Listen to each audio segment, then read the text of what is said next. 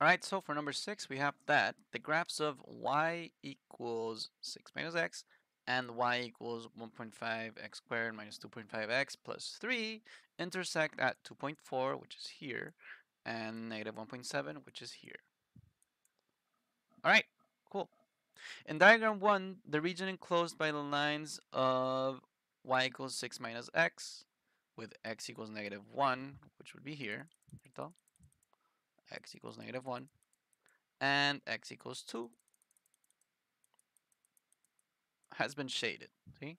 And so for part A, we need to calculate the area of the shaded region in diagram 1. So let's take a moment, let's zoom in a little bit and see what we can do. Now, just by the look of it, okay, the entire shaded region right now could be divided into shapes. See? Whenever you're trying to find the area of a shaded region, especially a region that is not just one shape, the best tool I can give you is find a way to split up that big shape into a lot of shapes. Right, that's basically what I'm trying to say. And so what you can do here actually is that you go ahead and say, all right, well, I can have one square here or a rectangle, we're not sure, and one triangle here. And so if you go ahead and find the area of this first guy and the area of the second guy and add them together, you are good to go. So for the first guy, we are dealing with a triangle. See? Now, what are the dimensions of this triangle? Well, because we know that this right here is x equals negative 1, that this is 0, and that this is x equals 2, that means that the distance, see, from this entire part is going to be what? It's going to be 3, see? If you're tripped up on that, go ahead and draw number lines. ¿Cierto? This is negative 1, this is 0, this is 1, this is 2. What is the distance from here to here? You jump 1, 2, 3 times. See, the distance is 3. All right, cool. So right over here, it is 3. What about this distance here? Well, we can think about it the same way. So, um, let's look at my y values. See, if here I have a y value of 7, ¿cierto? That means over here I have 7. And here I have a y value of 4. That means this right here is 4. See? What is this distance over here? Which is the same distance as there. Well, 7 minus 4 is 3. So here's 3. All right, cool. So the height of my triangle is 3. So what is the area of a triangle? As you can see in your formula booklet, the area of a triangle is going to be base times height divided by 2. This is my base. This is my height divided by 2. So the area of my first guy is 9 divided by 2. All right, let's find the area of the second guy. See? So for the second guy, well, we can see that one of the sides is 3, ¿cierto? So I can already say that for a rectangle or a square, it's going to be base times height. See? So I can already say that one of the bases is 3. And now let's find the height. See? Well, this height here, ¿cierto? If this point here is 2, 4, ¿cierto? Here I have a y value of 4. That means from here to here, it is 4 units. See? So 3 times 4 gives you 12. So if I go ahead and add both of them together, ¿cierto? I'm going to have 1, the area of the first, plus the area of the second, which means I have 9 over 2 plus 12, which if I convert it all into fractions, ¿cierto? Is going to be 9 over 2 plus 24 over 2, which gives you 33 divided by 2. We go ahead and check the answer key over here. Blah, blah, blah, blah, blah, blah. 16.5. 33 divided by 2 gives me 16.5. All right, cool. So that is for part A. See? Now, I'm not quite done yet, ¿cierto? I'm actually missing something. It's not just 16.5. It is 16.5 something squared. See? I would say centimeters squared, which is like the classic, but here they actually don't give us units. See? So when they don't give you units, you just have to say units squared. Now I know some of you are confused on why it's squared. See? Whenever you have distance, all right, it's going to be units to the power of 1. Whenever you have area, it is going to be units to the power of 2. And whenever you have volume, it's going to be units to the power of 3. Okay? That is why it's to the power of 1, to the power of 2, to the power of 3. You usually don't see to the power of 1 because units to the power of 1, you just leave it as units. Okay? So if you were wondering, Mister, why the hell don't I see 1? Well, it's because the 1 is like hidden. See, it's invisible. Alright, whatever. Just a mini class on why it's squared, why it's not. Alright, cool. So part A, 16.5 units squared.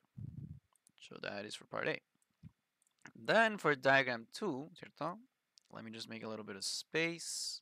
Let me leave the 16.5 up here so that we don't forget it. Oops, 16.5 units squared. Alright, so that is for part A. Now we can move on, sorry about that. They tell us that in diagram 2, the region enclosed by the curve, blah blah blah, and the lines blah and blah have been shaded. Okay. Write down an integral. Oh shit. Write down an integral for the area of the shaded region in diagram 2. Alright, so before I jump into it, see, this is actually simpler than what you think, but I do think it's important for you to understand what the heck you're even doing, okay? An integral. An integral is basically area under the curve.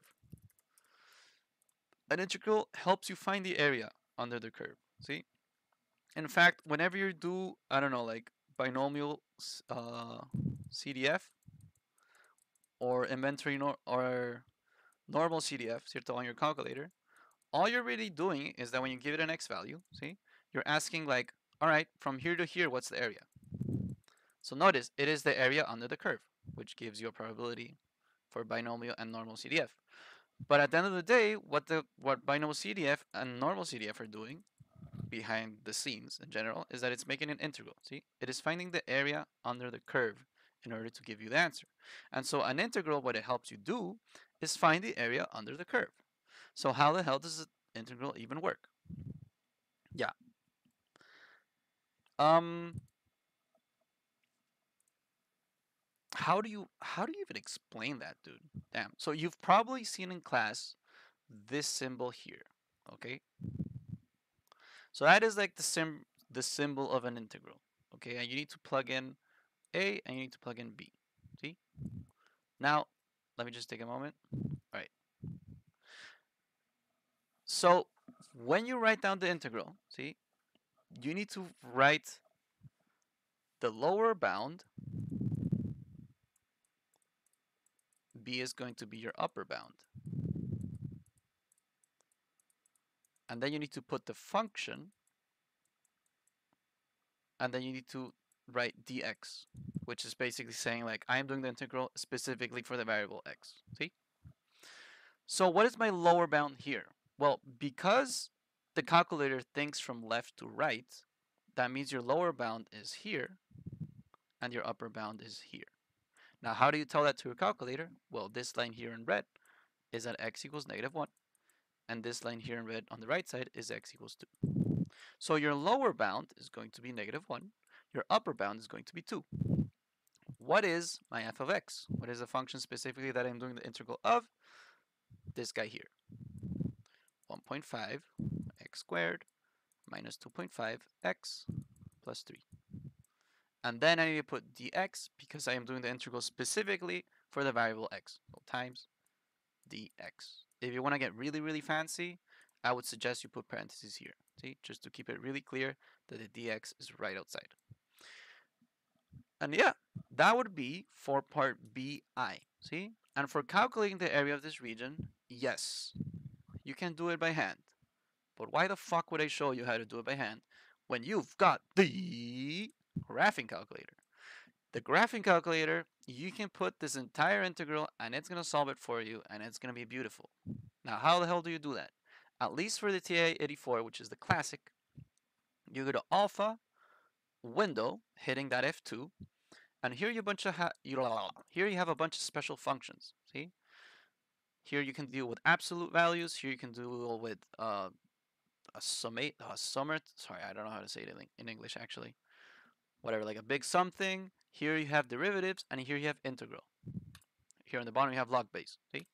Today we're going to be working with the integral, the fourth one. So I go ahead and press it, and boom, you can notice that it's asking for the same four things that I mentioned earlier: the lower bound, the upper bound, your function, and which in respect to which variable. See?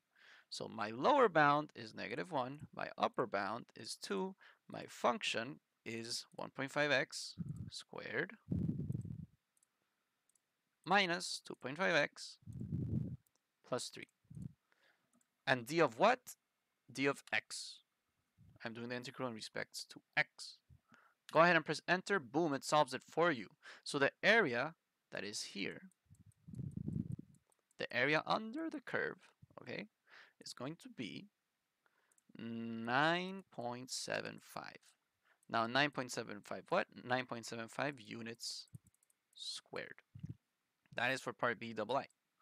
And now for part C, we need to determine the area enclosed between both functions. Enclosed between. All right, so I know this is a math class and not a language class, but when it says enclosed between, it is literally like what is in the middle of both things. See? And so I am doing it between this guy and this guy. So what is between brown and light green? We have pink. So part C is asking for that. What is the area of the thing in pink? What is the area that is enclosed between both functions? All right, cool. So I found in part A, ¿cierto? That the area of the entire thing, which I'm going to now put in, I'm going to put it in red, see? The area of the entire thing, right? The area of the entire thing is 16.5. So what I can do is that I take the area of the entire thing, right? I subtract it to the area that I have in black, ¿cierto? Which is, it looks something like that, ¿cierto? So this minus this is going to give you the area of what is just in pink. All right? That is like the sort of idea we're going for, okay? And so let's go ahead and plug in, right? We have 16.5 for red minus 9.75 for black equals what we have in pink. And so 16.5 minus this 9.75 gives you 6.75. So 6.75 what? 6.75 units squared. So that is for part C, and that is actually for number 6.